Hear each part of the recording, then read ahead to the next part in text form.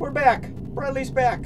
Yes, I decided to come back and show an early painting. This could be one of my earliest paintings I ever done. It's from the year 2008. The title of the piece is called Indian Summer.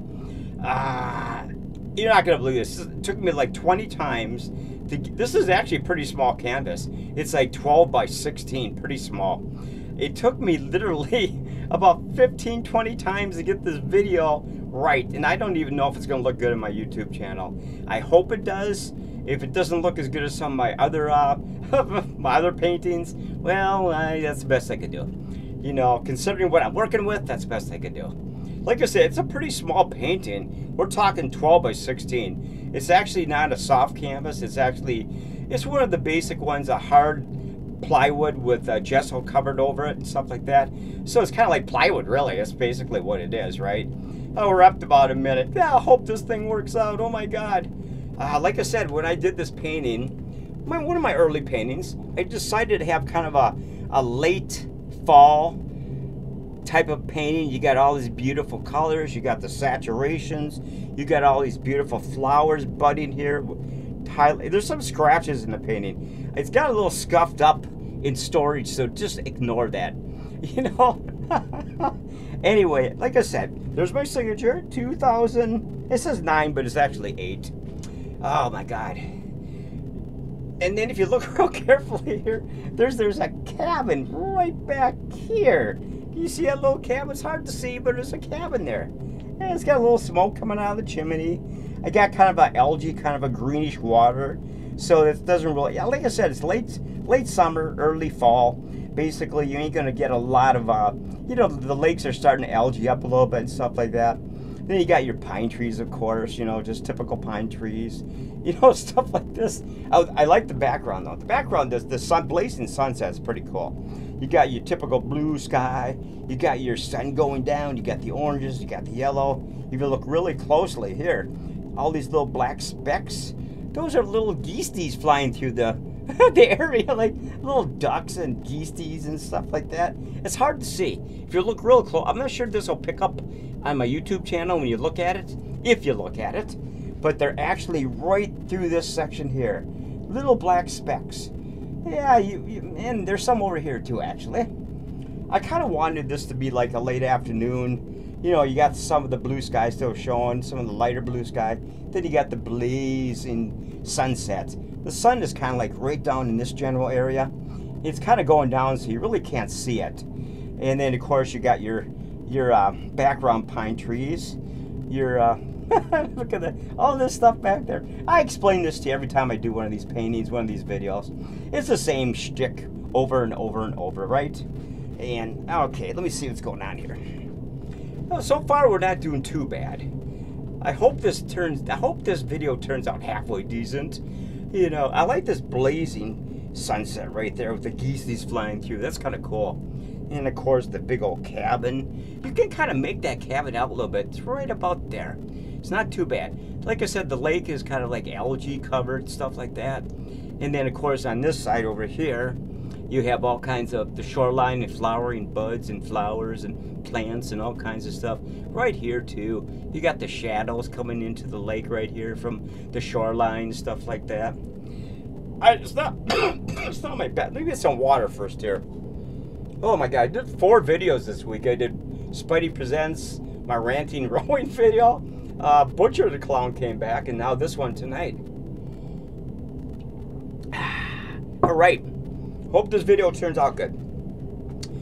Anyway, the best part of this painting, I believe, is the sky, the sunset, and all these budding flowers right here. I put a ton of budding, beautiful flowers in this section. You know, pinks and reds.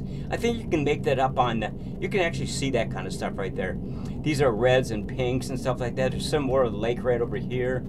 And down by, I mean, I just kind of like saturated really heavy with these type of flowers right in this area, because I wanted to kind of give it like a really beautiful type of tonal effect, you know, color-wise, I should say.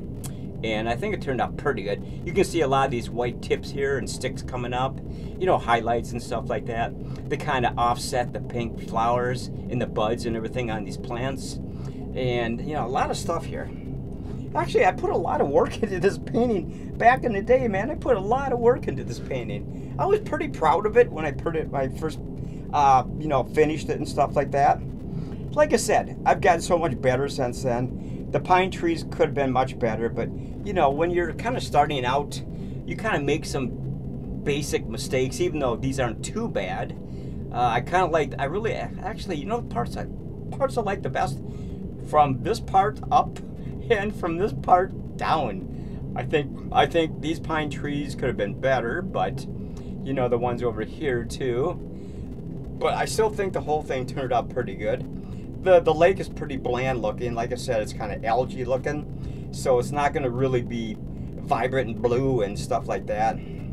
I kind of like the lake effects I did right here, the shadows into the lake, the shoreline right here. It's not bad, and you got all these zillions of little plants right there if you see them really closely. I try to keep my hands out, my big globbing hands out of the way, so you can kind of just view it a little bit more. Anyway, I like this thing up here.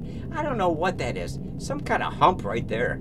Like it's maybe a line of trees or something way in the background. Maybe it's a little mountain range with plants and trees on it. I'm not really too sure.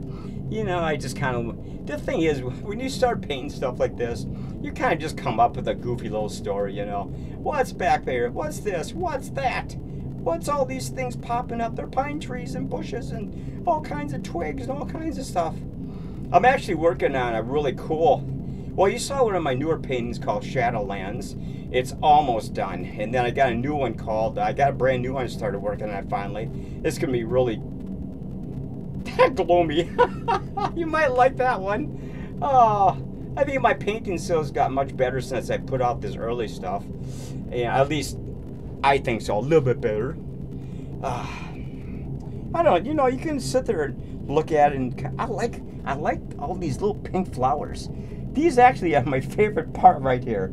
All these pink flowers and stuff, and you know, these buds and you know, flower arrangements, or you want to call them, and you know, twigs, and oh my, I like them. You got the zillions of little twigs here too. I really love putting in these. See these little white lines? Those are like those sticks and twigs coming up from the ground, of course. And of course, you got the highlights, some of the highlights on the lake, my algae lake, I should call it. Oh my God. Yeah, this painting was in storage for quite a few years. I got a couple of scratches there. This is the best I could do. But it didn't, I mean, I cleaned it up the best I could. And it, you know, it held up pretty good storage. Not perfect, but I can actually touch up some of this, which I might do in the near future.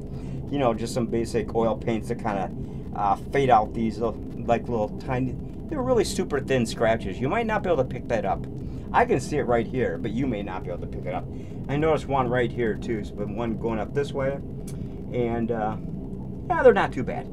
I kind of kept, you know, when I put these in storage, I basically kind of, you know, wrapped them with paper and then plastic bag over the painting, which is wrapped in paper, and then plastic bag over the paper to kind of, you know, keep the rubbing and the scratches off them and stuff like that. I actually managed to keep my paintings in pretty good shape. The ones I worked on from like 2000 to 2013. Like this is probably, like I said, 2008. So I was still painting about 5 more years after this one got finished. And another thing I'm going to be doing too is I have some of my other paintings got scratched up, the ones I want to show you in the near future. So what I'm going to do is I actually have prints of those framed up at my house, my apartment.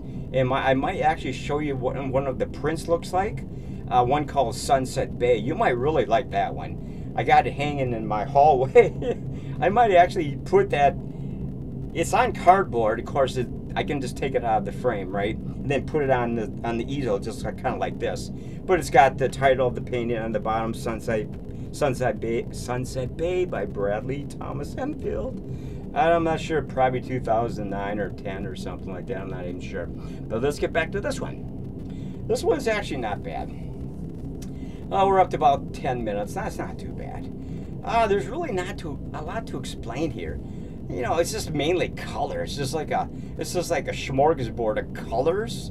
I mean, it's not really, you know, there's not much to talk about unless you want to live in that little cabin right here, you know, and go fishing on the lake and stuff like that, you know, and take your rowboat out and go hunting in the wooded areas way off here somewhere, you know, I don't know, or way the hell over there. I don't know. It's kind of fun. I think that sunset turned out really good though, because this part right here is actually the sun going down. So you can tell that the rest of the sky is quite illuminated with colors and oranges and yellows, blues and stuff like that. And then you can clearly see the sun right there. It's kind of going down, you know, at least the glow of the sun, you know, so you can kind of pick that up. It's a lot different looking than the rest of this section right here. And it's more bright right there, which is actually the sun going down. Like I just said 3 times. Anyway, like I said, I'm kind of getting back into painting again. I'm working on my second painting. I actually started working on it yesterday. And I got my other one almost about 98% done, called Shadowlands, which you can actually find on my YouTube channel. Maybe about, I don't know, a week or so ago. I can't remember. Yeah, it's okay. You might like that. You might not. It's kind of a gloomy little winter painting, but I kind of like it. So anyway, the new painting I'm actually working on, like I said, I don't have a title for it. I do not have a title for it. But I've been looking at some of the artwork I see on YouTube, a lot of these really gloomy, doomy type videos, you know. And I'm getting really inspired by some of those paintings. A lot of them are AI. They're digitally, you know, they're not really painting. Well, they're actually computer generated paintings, I should say. But they got some beautiful designs, and I'm kind of getting hooked on those.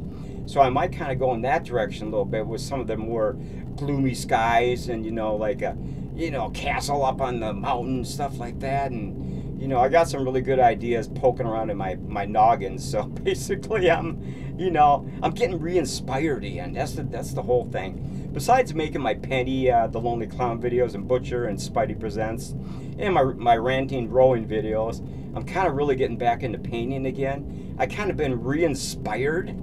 Like I said, I started painting again off and on about 2 months ago when I did that Shadowlands painting. And now I've worked on my second painting, which is a long ways to go on that one. But like I said, the bug is actually infecting me again, so that's kind of cool. Besides making my other videos, I'm going to keep making my painting video. So, and I got some really cool ideas. Like I said, I look at all the digital paintings on YouTube and on the internet, and I go, man, that stuff is really awesome. I'm sure these people did not paint those paintings, you know, and they applied spooky music to them and stuff like that. I'm pretty sure it's all it's generated images and stuff, you know, on the internet and stuff like that, you know. But that's okay. I'm actually gonna paint one of them. You know, I don't need to go to the internet and copy somebody. I'm just gonna start from scratch and do my own one, which I'm already started to do. So, anyway, well, actually, we're here. Okay, more water. Let's start talking about this painting again. It's basically, like it says, 12 by 16 canvas, hard plywood type canvas, covered with white gesso, of course. And this is basically oil on hard canvas. You know, that's the medium I use. I don't really use too much acrylics or watercolors. I kind of like oils because I think they blend better. Even though there's bazillions of artists around the world, like I said before, that use acrylic paints or, you know, pastels or, you know, oil pastels or basically, you know, watercolors and stuff. Like, I just kind of like oils. That's how I kind of got started. And, you know, I just find that they blend better. And I don't use stinky turpentine. I only use linseed oil to blend my colors together, because I really think that some of that stuff is dangerous. A lot of people use odorless thinner to clean their brushes.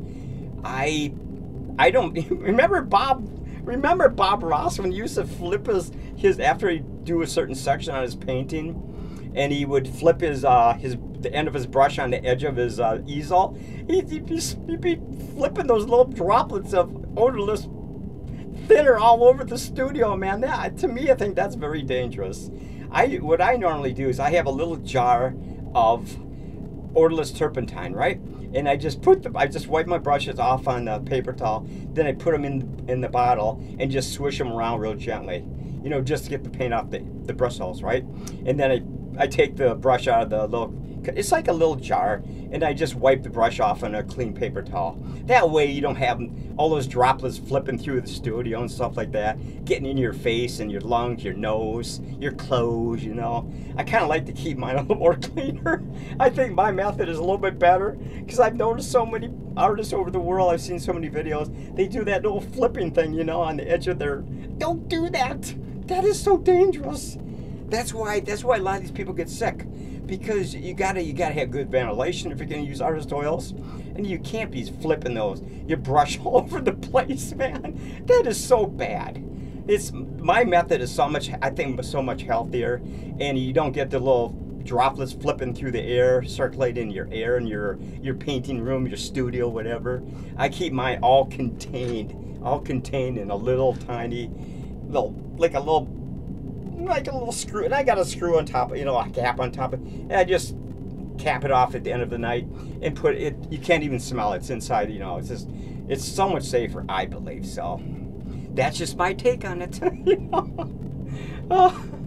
I mean, I love all those artists and stuff like that. God bless all of them that passed away and everything. You know, they're the ones that actually inspired me, you know, to start painting. The Bob Rosses, the Terry Redlands, the Thomas Kincaids, and about 5 billion other artists from around the world and stuff like that.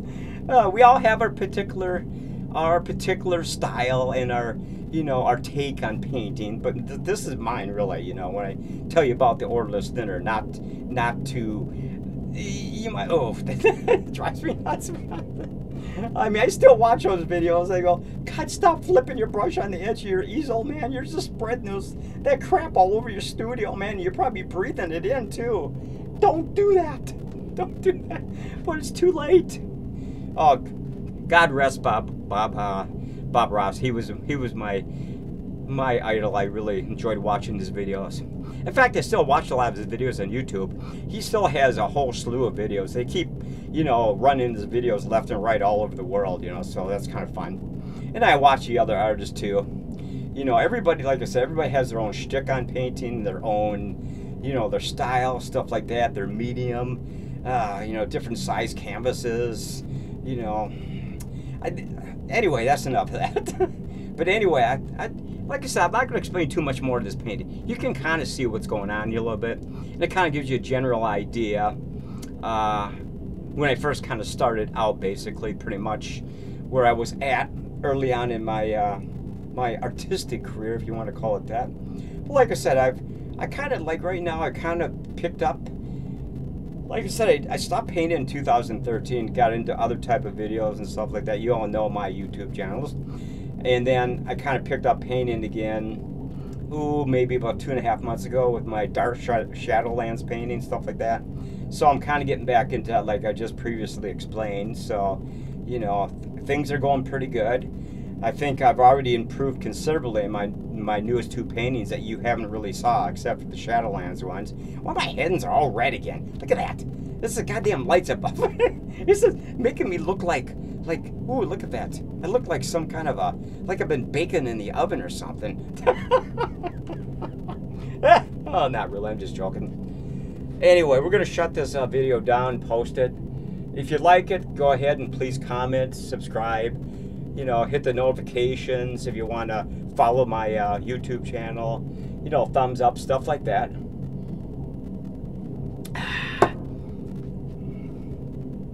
Like I said, I've done 4 videos this week, and this is my 4th one. Of course, I only work 2 days a week up at that job, so I got 5 days a week just to kind of do what I want to do here in my apartment, paintings, other videos, stuff like that.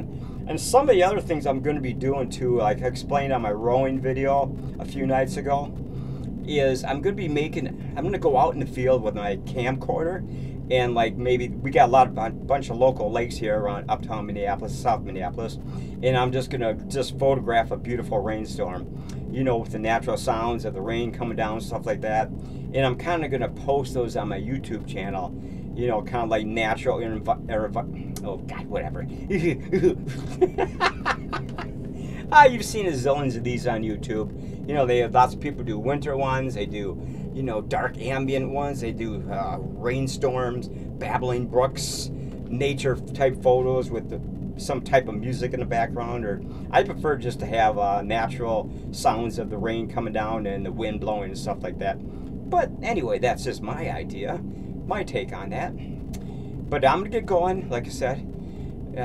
Tell me what you think about this painting. If you don't like it, well, there's not much I can do about that. It's early in my career, so, you know, don't judge me on this one. Anyway, we're going to take off. Like I said, you guys have a wonderful night. Tell your friends about me. Well, not really. They're going to think I'm some kind of weirdo. And I am. Anyway, see, I'm here. Oh, see, yeah, there I am. Okay, we'll see you guys later. You take care and be safe. We'll see you in my next video, whatever that might be. Probably Sunday night, probably 2-3 nights from now.